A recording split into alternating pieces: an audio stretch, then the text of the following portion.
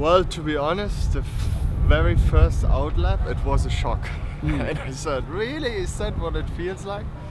It is a big thing for me, and you know, first time out here in the IndyCar, you have some other guys around you, and pretty sure I upset Briscoe already because I wasn't quick enough moving out of the way, but hey, that's the way it is. But after a few laps, I mean, I had just, you know, 10 laps in total.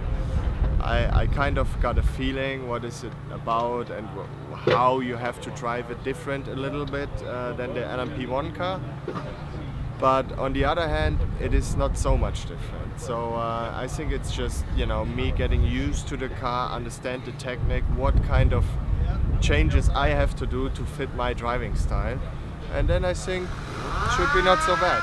From my experience, after a while you drive a certain amount, a certain car, you always tap yourself that you drive around the problems there a little bit. And therefore it's always good to have a fresh driver in the car. Also sometimes, you know, in the LMS with the HPD, Klaus and I, we find it interesting if we have a new driver coming in to give new feedback.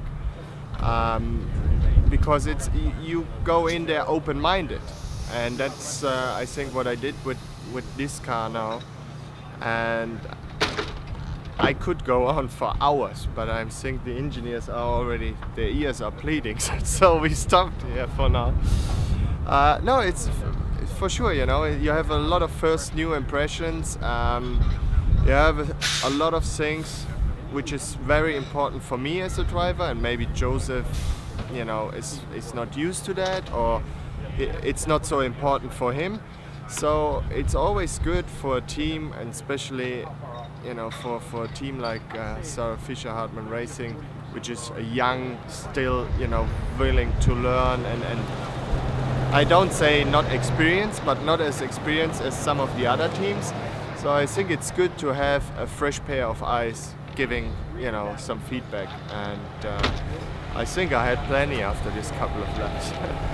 I mean, I don't have one corner, maybe turn one, because turn one is just awesome. You know, I remember it here with the GT car, and the thing is sliding and bouncing around, and this one is just, you go through it. So there, I mean, you know, flat is flat, what else you want to do?